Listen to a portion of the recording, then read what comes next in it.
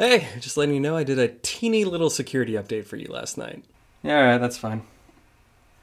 Hey, why do I have less space on my hard drive than usual?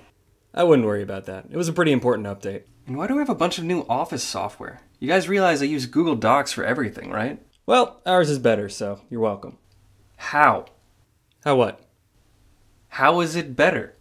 I mean, it's free now, and you can share documents across devices. But I already could do that. Now I'm gonna have to log in with a different account on my phone. Like I said, you're welcome.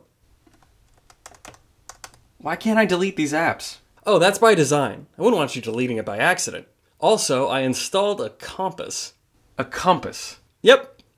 On a computer that never leaves this desk. It uses your webcam and facial recognition software to find what direction you're facing. Super useful if you get lost in the woods. You are facing north.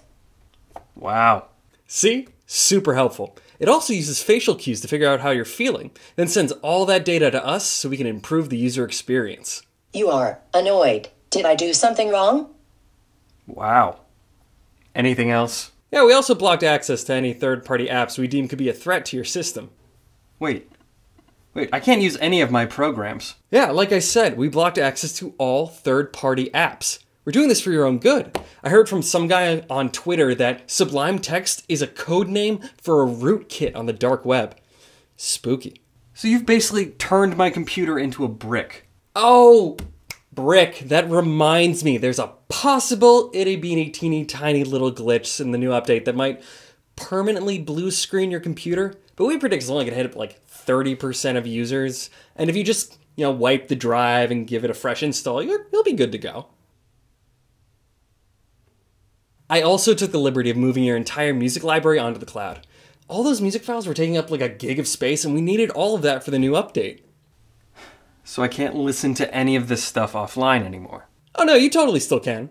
Oh, thank goodness. All you have to do is connect to the internet about every 5 minutes to verify your library with our DRM software, or else we'll delete your account forever.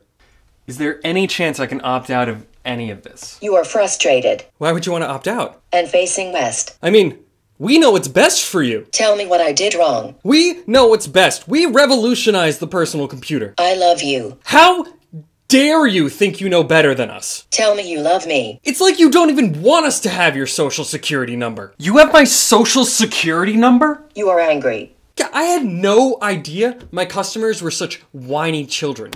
What would you do? What would you be without me? Well, at this rate, I might just install Linux.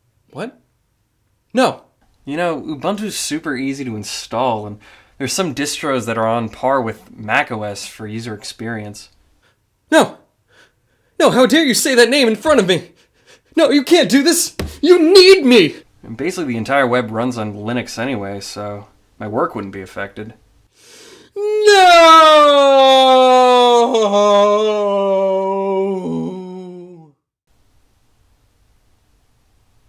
Hello? Hello?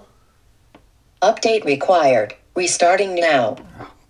God. Direction unknown. Please clear all obstructions in front of webcam. Are you still there? I feel like I don't even know you anymore. I love you. Please love me back. Tell me you love me. Tell me you love me. Tell me you love me. Tell me you love me. Tell me you love me. Tell me you love me. Tell me you love me. Tell me you love me. Tell me you love me. Tell me you love me. Tell me you love me. Tell me you love me. Tell me you love me. Tell me you love me. Tell me you love me. Tell me you love me.